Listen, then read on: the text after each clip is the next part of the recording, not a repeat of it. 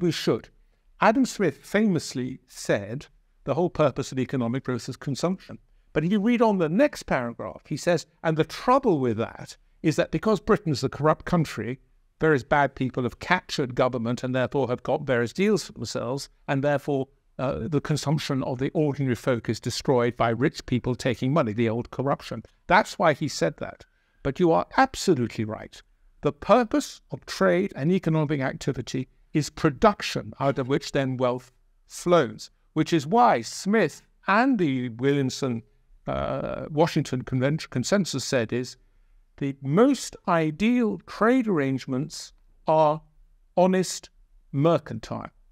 And it's only when you can't trust your politicians to be honest that you have to revert to. I can see how we are all better off if we have cheaper apples. How are we all better off because we're selling more jumpers to someone, right? We've just got to start thinking about what we actually mean by the advantages of trade and stop fretting about these deficits. There's no correlation between trade deficits and growth. I live in a little village on the Hampshire-Berkshire borders. I have massive trade deficits with most of the pubs around me. Really big deficit with the Crown in Kingsclear, with the Royal Oak in Overton, with the White Hart, the Watership Down. Sometimes, you know what they do? Sometimes they engage in dumping.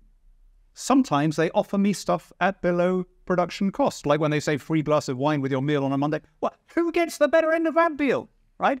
Why on earth is it a problem to be importing stuff?